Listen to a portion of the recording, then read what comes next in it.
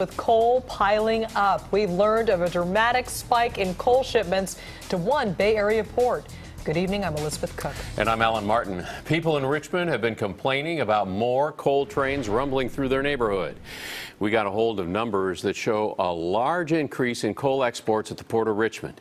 It comes after Oakland successfully blocked a coal terminal. So is Richmond getting Oakland's coal? KPIX 5's Andria Borba went looking for answers. Andria?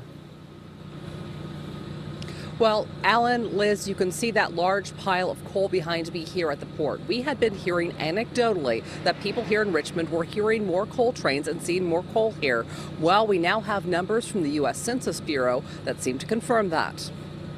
This is the view of the leavened Richmond port from Skydrone 5. Coal piled up, visible to the naked eye. Data from the U.S. Census Bureau, which tracks trade, shows in 2015 the port exported 453,000 metric tons of coal. That dropped to 120,000 metric tons in 2016. But last year, exports skyrocketed to more than 1 million metric tons, mainly headed to overseas markets in Asia. I haven't been informed of it. I had always assumed that it was about the same. The port told us last week coal exports have been about the same. But when we told spokesman Jim Holland about the Census Bureau numbers, he said he made, quote, an honest mistake. He has refused multiple times to give an on-camera interview. I've heard a couple of people postulate that perhaps the coal that would have gone to Oakland is now going to Richmond.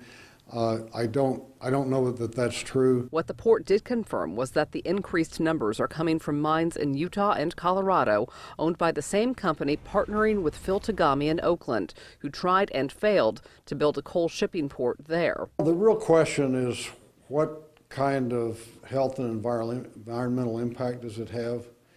And that's a tough question. I think there's a lot of assumptions that there's a lot of coal dust floating around, and that may in fact be the case. Julia Walsh is a retired public health professor at Cal. She says Richmond and western Contra Costa counties have increased rates of asthma, and more coal will only exacerbate that. That is appalling. Yes, I knew it had substantially increased. And when you have these coal trains coming through, they produce a tremendous amount of dust. Now, just in the past few hours, the port here has provided their own numbers, saying the census numbers are not correct. What those port numbers show also is a significant spike in coal deliveries here to the port in Richmond.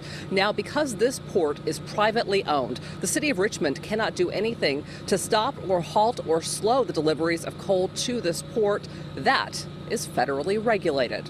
Live in Richmond, Andria Borba, KPIX 5.